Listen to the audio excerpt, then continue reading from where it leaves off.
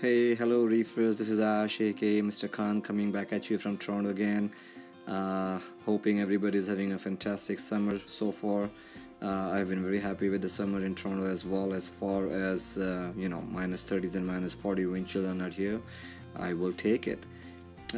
Coming back to the system, it has been doing great. There has been literally no changes whatsoever. Just letting the corals grow and watching the system grow overall. um, Other than that, yes, I did add a couple of corals. One of the small little colony of Eflo, which is actually right now sitting right beside my that green stag. And yeah, one more thing I would like to mention is I'm trying to go for a skimmer shopping. Yes, the current skimmer that I have been running on my system is a turbo floater 1000 ml, which I bought it when I originally started in this hobby, and I believe this skimmer has done its job so far. But lately I have been having a lot of wet skim, and I have to adjust the airflow up and down, try to move the pump up and down.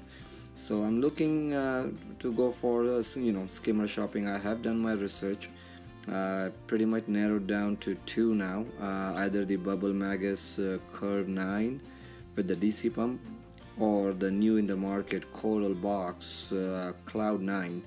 I know a couple of reefers that has been using this, and I have approached them, just waiting for them to get back to me.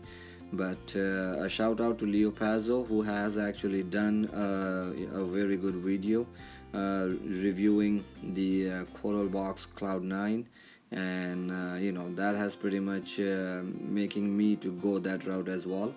The good thing is the air intake on its Jibao or a J-Cod pump is 1450 liters per hour, which is the biggest feature that I'm looking at when I compare it to Bubble Magus. But again, Bubble Magus has been in the market for quite some time. Coral Box is new, so you have to pick and choose.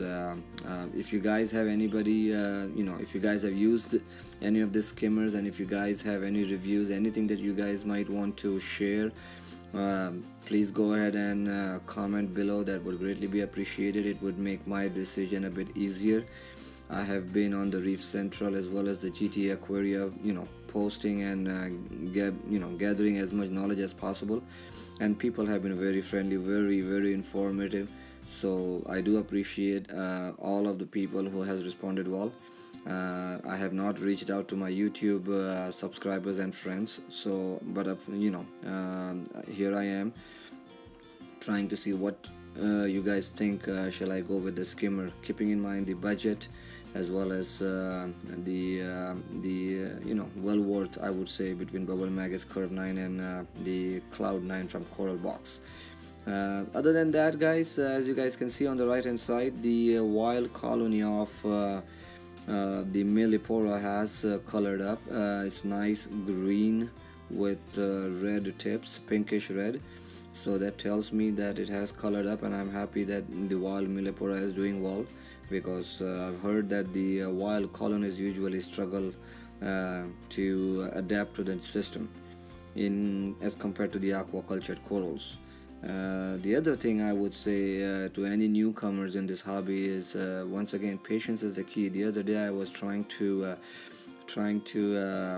compare the growth rate in my tank of the corals, and I went 4 or 5 months back and checked some of the videos and the pictures that I had taken of my corals, and I can tell you I was surprised to see the difference in the growth. You look at your system on a daily basis, you don't know how much growth you are achieving, but if you really go back some months and take create statistics and save those pictures from the past and present, then you will see how your system is progressing. For once, I can tell you that the system has progressed well since I'm able to get hold of my nitrates and added the new sump early in this year, and the things have been looking good. Other than that, there has been no change whatsoever. Here it is, my colony of green stag. This is my favorite colony. It's been doing great, growing well. You could see the white tips, and right beside there you can see the small little colony of Efflo. It's really a beautiful colony. It has a nice bluish tint on its edges, so I'm hoping it should color up. I just added it last week.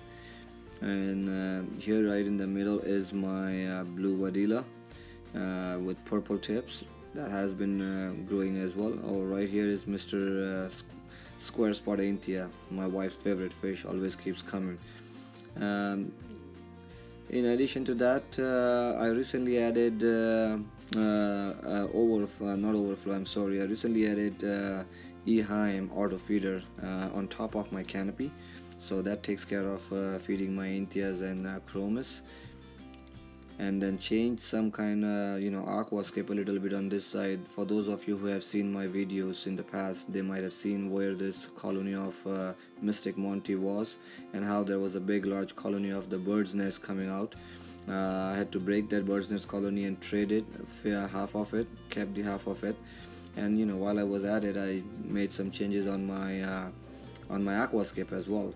Here is the side view from the other side as well.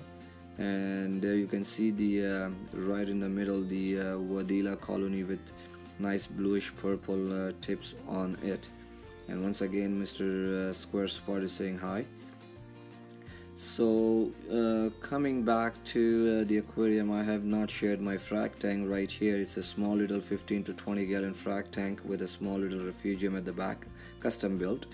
And for now, it's not a frac tank, it's holding on to stuff which I kind of moved out from my main display, trying to create some space. So it is holding a squamosa clam and couple of LPS softies. So that's pretty much it, guys. Once again, thanks for stopping by.